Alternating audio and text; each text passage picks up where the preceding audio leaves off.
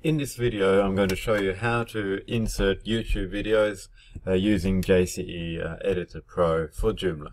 So what we'll first do is we'll head over into YouTube, and here we've got a video that I'd like to put on the website.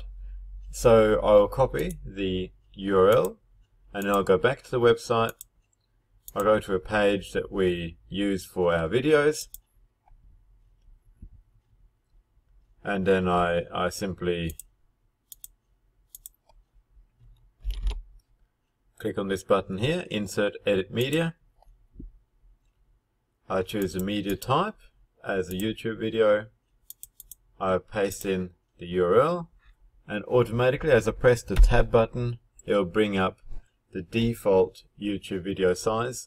Now I can increase the size if I want, or I can make it smaller if I want.